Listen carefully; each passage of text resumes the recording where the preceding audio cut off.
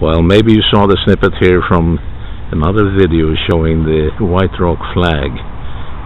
Now, this is truly a unique flag that you are looking at right now, and it's being held up by two beautiful staff members of the administration of the city of White Rock.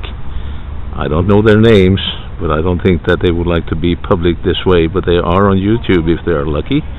And yes, they are lucky. Now I'm going to go inside and show you something unique with these flags and with this flag, and that is it is signed by, I understand,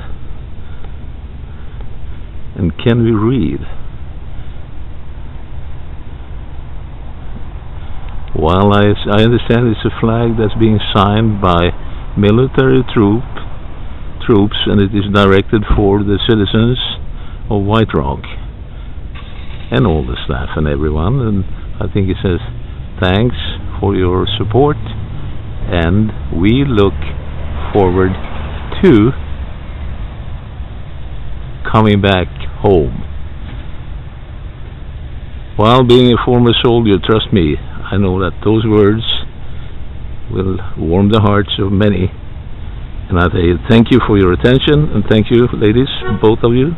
It was great to have you on board here, and White Rock is signing off and saying thank you very much for looking at our flag and the message from the soldiers abroad. Bless them all. Thank you. Voila.